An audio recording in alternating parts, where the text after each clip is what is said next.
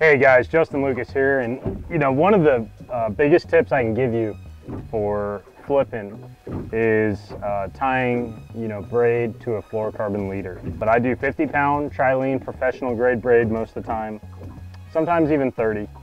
But I only do a 2.5 or 3 foot leader of 17 or 20-pound trilene, 100% fluorocarbon. And I leave long tag ends on the knot. That way, it's never going to slip through itself. And if I only have 2.5 or 3 feet and I'm flipping around, pitching around, that knot's never going through the eye. It should not go through the eyes of your rod unless you reel the bait up to the tip of your rod and you're moving on to your next spot. That's the only time that your knot should be coming through. So the braid gives you all the advantages of no stretch, better hook penetration, more sensitivity, and then the fluorocarbon, of course, the visibility factor, how it's nearly invisible under the water. For me, around wooden docks, logs, whatever, any kind of hard cover like that I'm flipping. I like the fact of, having a line that is invisible under the water and that I feel is going to get me more bites. I think at the Delta when I won on the last day, flipping the pit boss around wooded pilings and old sunken logs, I did this same exact thing. And I think if I would have flipped straight braid, I wouldn't have caught the same amount of fish. I honestly believe that. So.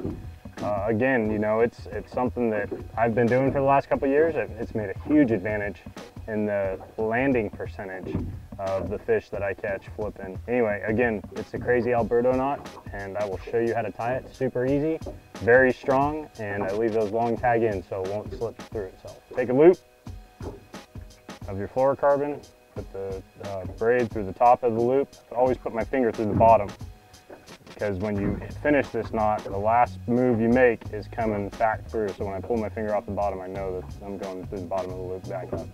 So I put it down through the top. I start wrapping over both pieces of fluorocarbon there 6 times. So 2,